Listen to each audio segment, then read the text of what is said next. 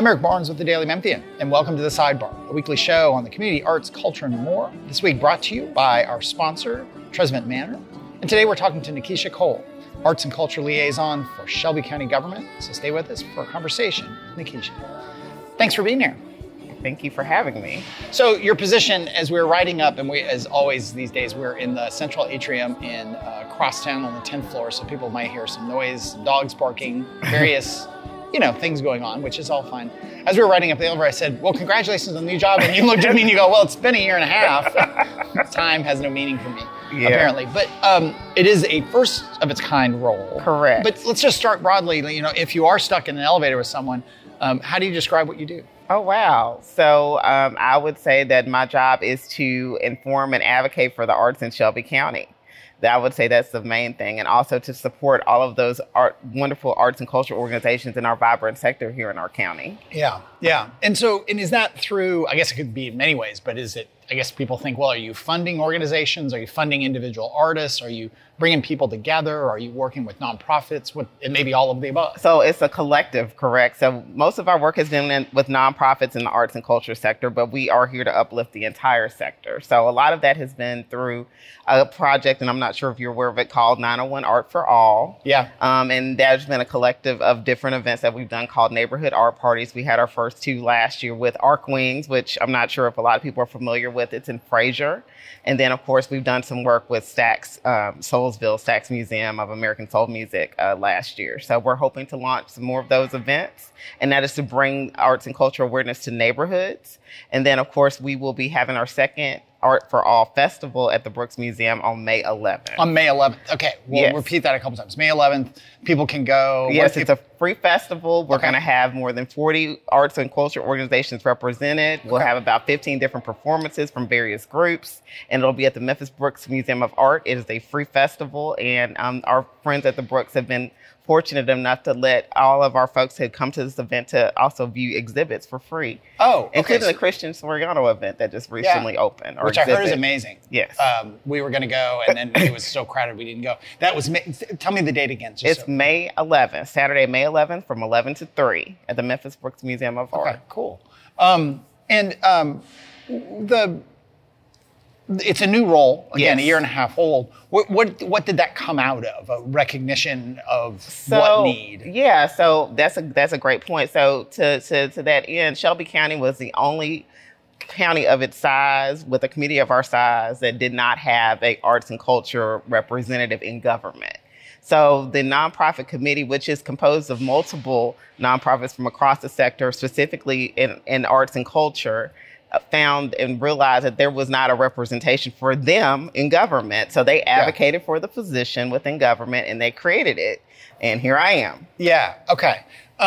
It's under community services? Yes. Is that what I read too? Yes, it is. So ultimately Dorcas Young? Yes. Yes, friend of the show. Well, Dorcas is now that's right. deputy. Right. Deputy. Is she deputy CAO? CAO. Deputy CAO. Yes, okay. yes. We've had her on Behind the Headlines over on WKNO at least once, if not twice, and always a fan of having her on. So working with the various nonprofits, again, does it come down to funding, or is it coming down to collaboration and just facilitation? So it's more or less collaboration. We have provided support for our organizations through the neighborhood art party events that we've had. But as far as we go, we're hoping to have this event where there is more collaboration and engagement with all the arts organizations, and also bring in organizations to communities that otherwise may not be exposed to them. Yeah. For example, with our neighborhood art party event, getting tongue-tied. Yeah, that's right. I do it all the time, so you're in good company. Neighborhood art party event that we had in Fraser, we had the Dixon and Opera Memphis and groups represented at this particular event, and you have residents in Fraser that may not have been exposed to or have had the opportunity to see the services or these art forms that are provided by these groups. So that's the whole goal of the project is to bring the arts to communities, and then in turn, the art organizations are providing awareness and growing awareness of what they do. Yeah, it reminds me of Shell on Wheels. Yeah, the Shell, like to take it. The Shell is this amazing thing. Obviously it had a bunch of hiccups during COVID, but then they wanted to bring the shell to people who can't make it to the shell. And so you got to have the shell on wheels, right? Right. So it's that kind of concept. Exactly. It's that kind of concept. And hopefully in the future, we'll be able to partner with Natalie. They've been booked up since they've started. That's a good problem to have. So exciting, yeah. Talk about some of the other arts organizations that you've been working with. So there's I have this list. I know. On our committee, we have a multitude of organizations. I mean, everybody from the Orpheum to small grassroots organizations. Yeah. Just a multitude of organizations that have worked with and collaborated with us on these projects. So recently, we worked with MATA to create an arts and culture access map that was released in December. And this map has more than 100 arts and culture organizations identified near bus routes in Shelby County. We had to have the collective of working with our nonprofit organization to make that happen. Special thanks to the folks at MATA for working with us directly to make that happen. When we rolled out the map, we actually had art activations within the William Hudson terminal over this holiday. So for three Thursdays in the month of December, we had art activations from all types of groups, whether it was the Memphis Symphony, Opera Memphis, Young Actors Guild, who's an amazing group, a young group that they work out of Bethel Grove and Orange Mound area over at their Harriet Performing Arts Center. Just a multitude of great groups that came out to promote and celebrate the creation of this map that we now have available at libraries and in community centers. So people can see what arts organizations are within their community and also see how they can easily access them with MATA. Yeah. Does MATA have it on its website, or do you know? So we have it on our website, and there should be a link to it on their website. Our website is 901artforall.com. So if you want to go to 901artforall.com, you will see a link to the arts and culture map. You will see free programs that are available for arts organizations throughout the county. You will also see information and educational resources for educators and or people that are looking for things to educate students and or the public on arts offerings in our community. It all sounds so obvious that it's like, well, why wasn't this exist forever? You know, I mean that in the best way. I don't mean in a dismissive way. So, but you're the first ever. So did you come in with this idea of this exactly what we want to do, or has it been kind of a work in progress? Well, it's been a work in progress because we really rely on our nonprofit arts and culture organizations to kind of tell us what they see, what they're learning, and then we in turn try to figure out how we can implement those things. So arts access and transportation was something that had come out of the committee, and there were some discussions. And from there, we grew and said, okay, let's see if we can cultivate a relationship with MATA. And then from there, we were able to create this map. And then I had a recent conversation with Urban Art Commission. Maybe we'll be able to integrate public art into this at some point. So it's just been a process. It's not just me, but it's the collective of these organizations coming to the table with ideas or suggestions to uplift arts and culture in our community. And then we figure out ways to implement them. We're just for those who may be joining late, we're talking to Nykesha Cole, who's the arts and culture liaison for Shelby County Government. And again, as she just said, you go to 901 Art for All or Arts for All. Art for All. 901artforall.com and learn more about what's going on. They've got a big event coming up May 11th at the Brooks, 11 to 3, an art festival. Yes, Art for All Festival is what it's called. But you mentioned urban arts, and we just had the new head of urban arts on recent. If it's urban art or urban arts, I never get it right. It doesn't matter. But they do a lot of the public art. Absolutely. And that's one of those things, and I dwell on it way too much, but I find it to be amazing in Memphis, this kind of explosion over the last 15 years of cool murals and art in various, little plazas and squares or, all over, the rebirth of Overton Square. And it's cool, this idea that, that's all visual arts, paintings, murals, sculpture. Right. And then you get music in various places, but all the arts could be in different places. Absolutely. I remember Opera Memphis. Yep. They do the 30 days of opera. Yeah, and they go around town and they bring opera to places because again, it's not everybody can be there at 8:00 on a Tuesday night for the performance, right? There's nothing wrong with that, but it's got to be a bit of all. You got to take the art to the people and take the art to the communities. And that's what we've been trying to do with, again, the neighborhood art parties and then just being able to expose all these organizations to different things. One thing that stood out to me when we had the holiday art activations at the MATA terminal, there were people that were just in awe of the fact that these things were happening within their terminal. There were, string quartets from the symphony playing, Stax Museum Academy kids singing. Yeah. And it just brought a whole different feel to the folks that were just, doing their regular day-to-day travel, whether it's from work, home, what have you. Yeah. It just brought a whole feel to the terminal that probably otherwise would have not been there. Yeah. Again, talking to Nykesha Cole who's the Arts and Culture Liaison for Shelby County Government. We're going to talk more with Nykesha here in a minute, how she got into this, all kinds of things, other organizations they're working with. But let me take a moment to do some housekeeping. I am Eric Barnes, and this is the Sidebar, which airs on WYXR 91.7 every Thursday at 11:30, focused on the community, arts, culture, everything in between. It's not just a radio show, though. It's also one of many weekly podcasts we do at the Daily Memphian, including Sound Bites, the food podcasts that we do, that Chris Harrington and Holly Whitfield do, which also airs here on WYXR every Thursday at 11, right before the Sidebar. We also have a Memphis Tigers podcast. We have a Memphis Grizzlies podcast.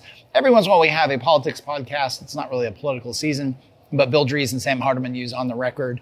We did a lot of that during the city elections last year and probably will later in this year. All of our podcasts are on the Daily Memphian site, as well as iTunes, Spotify, wherever you get your podcasts. You can also get this show and Soundbites, the food podcast, on WYXR.org or download the WYXR app.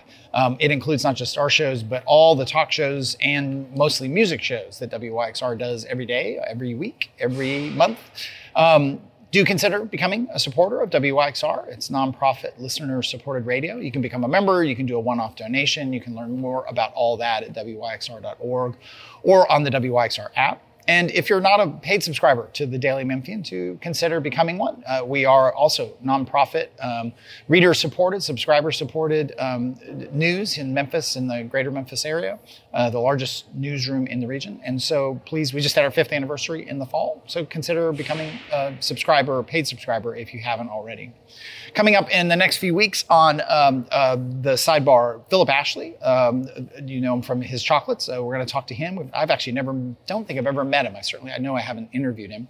And we also have Lauren Kennedy. One more time, we're trying to have Lauren Kennedy on. We've said it. It's going to happen. She was formerly at Urban Arts Commission, and now has her own gallery. So we're looking forward to getting her on.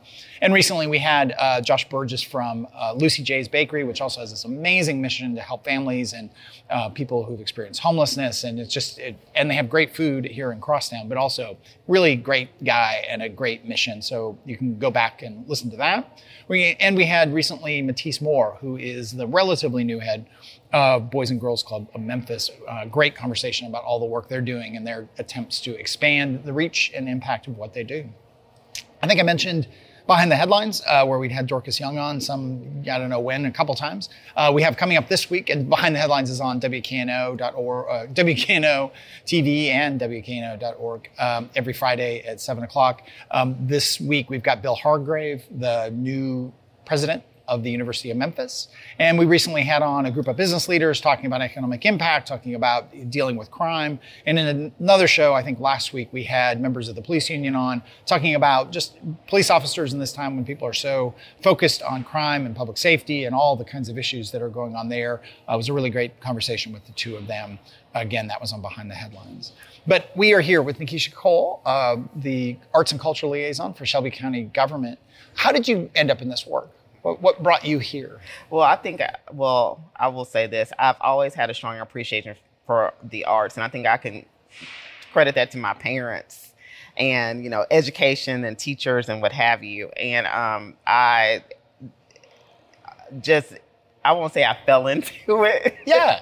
I will say that. You can say that. I can say that. I can say that it just was a culmination of my experience. I've worked in government. I've worked for the city of Memphis in the planning office.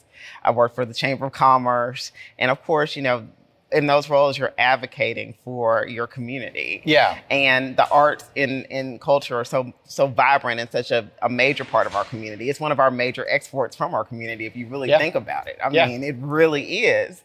And it just, to me, seemed like a natural, seamless fit for my appreciation for the arts. And then, of course, just my background and culminating into this. Yeah, yeah.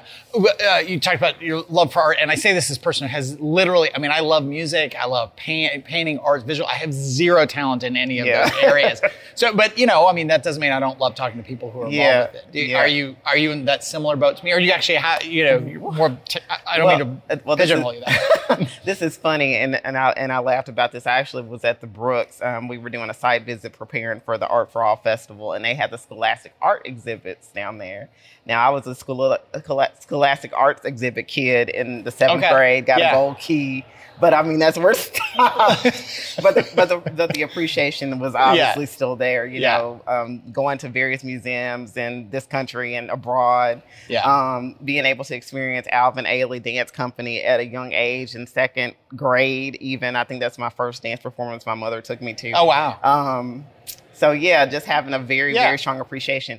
Seeing Rodin at the Dixon as a 4th grader, and my teacher, even Miss Stringer at the time, saying, you have a high aptitude for art. You've been very engaged with this whole thing. And it's funny, as I got into this role, it just seems like a natural progression to that appreciation. And then, you know, funny thing, I have a degree in print journalism.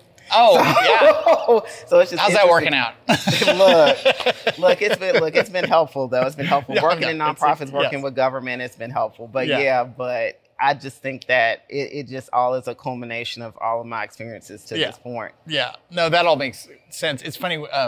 I interviewed a couple of musicians, and it was Serena Wages, who's been on the show before, and her guitar player on her new album, Joe Restivo, and Matt Ross Spang, the producer and the Grammy Award-winning producer, multiple Grammy Award-winning producers. I did a thing here in Crosstown at the Listening Lab, and you talk about love, and I love music, and but I can't play a note. And I asked Joe Restivo some question, and he goes, well, you know, it's pretty basic. I mean, you're just playing these chords. I'm like, yeah, says someone who can play music. You know, I mean, I can appreciate all that, but you know, anyway, it's more obvious to some. Your parents must have had a love for art for you to have been absolutely. Around all that too. To your end, my father majored in music. Yeah. So like we grew up with all different genres of music. I mean, big band, classical, you know, soul, R&B, whatever, you know, everything, jazz. Yeah. So just grew up with that. And then same thing with my mom. I just had a strong appreciation for the arts, and they had friends that were artists and all of that. So it just kind of was a natural progression. Right. You talked about, well, I will talk about like I have zero artistic talent. My mom could paint. It was a really lovely painter. And so she had art books around. Now that I think about it, it's kind of similar thing. At a very young age, there was like these art books and museum books and all that kind of stuff.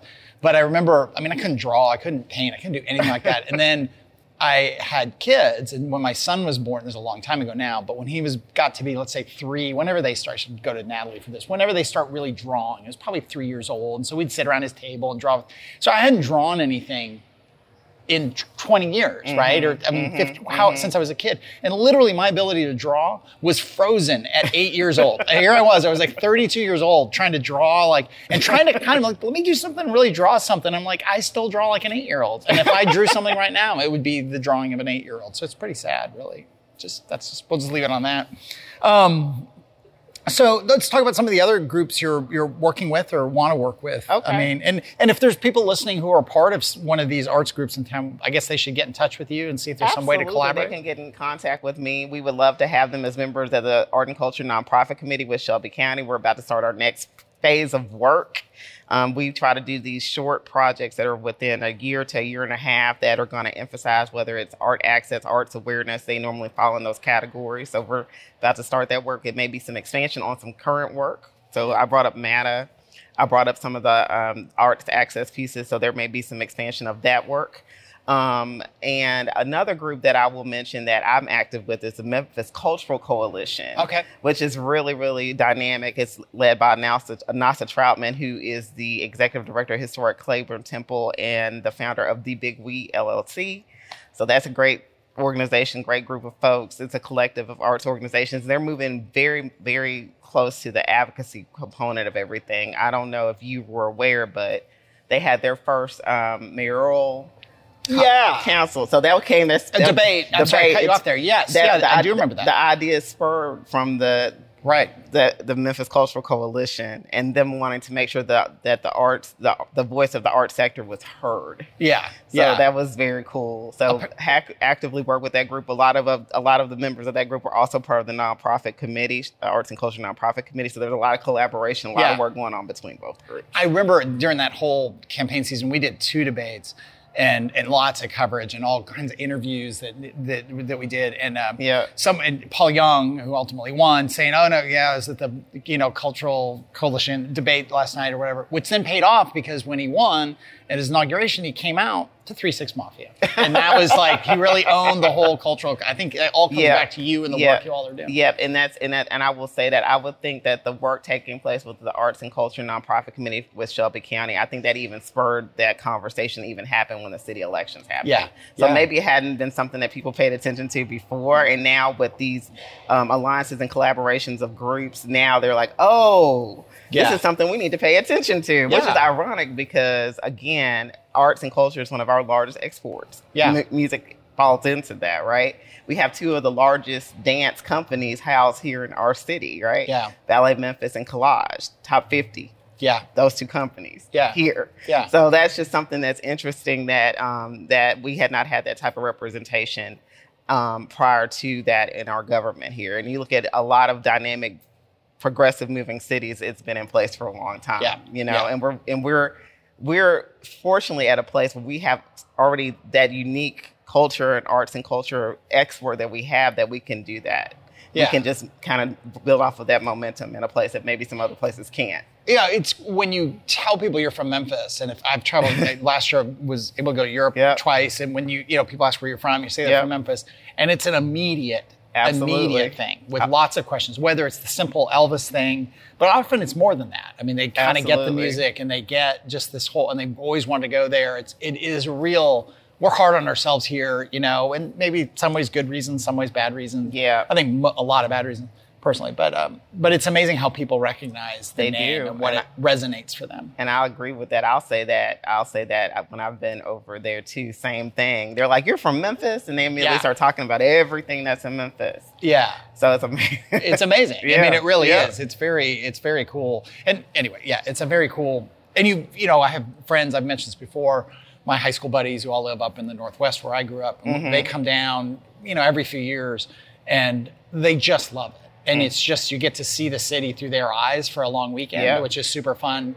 And just the food, the culture, and sometimes we've done the things that you do. We went to Graceland one time, and we went to other kind of typical Stacks, or not Stack. We did go to Stacks, and we went to Sun Studio. But you sort of feel this culture, and you feel the difference through their eyes, because I didn't grow up here, but I've been here for 28 years or something like that. So. What else? Other stuff that your other groups that you're working with? Do you work with do you work in the schools? Is that part of the agenda? Or colleges? I mean, we haven't been working necessarily in the schools, but we definitely want to cultivate a stronger relationship with Memphis and Shelby County schools. Yeah, we have had conversations with their director of arts and humanities over there, Miss Sonia Porter, who's there. So we want to continue to grow that relationship, obviously, because we want to make sure that arts education is being integrated into school curriculum and in schools, because you think about it, the arts are transformational. Yeah. They can do so many things, and we want to be able to do that. Right. That's a big animal, though. Like, you've got 200-something schools and 190,000 kids and all that. So, so it'll be a collective of people working, obviously, Shelby County Nonprofit Committee, Memphis Cultural Coalition. It's a collective of us that are having those conversations on how to better engage with schools, and then again having those conversations with the administration on how do we do that. Yeah, right.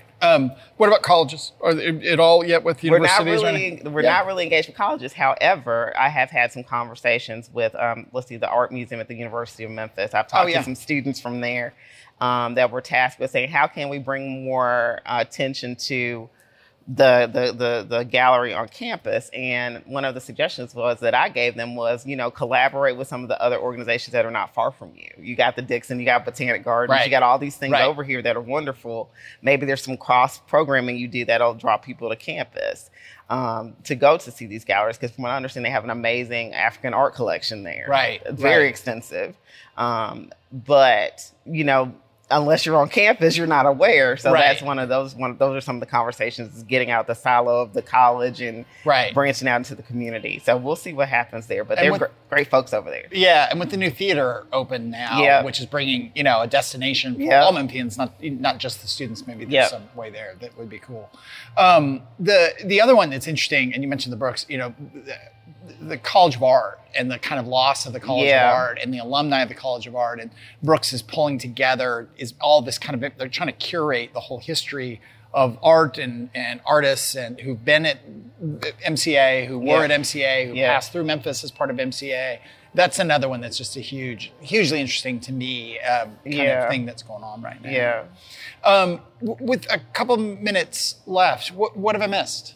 What else do you that's a lot. And I assume you are the arts and culture department, right? Yeah, I mean, there's not a huge staff behind you. Yeah, it's just right now it's just me. It's just me. So hopefully, as time goes on, we'll be able to grow and add more. In that respect. But we're just moving on with what we're working on, this Arts for All campaign. The festival that's coming up it's taking up a bulk of my time. I actually have a meeting when we finish here to talk about that. Right.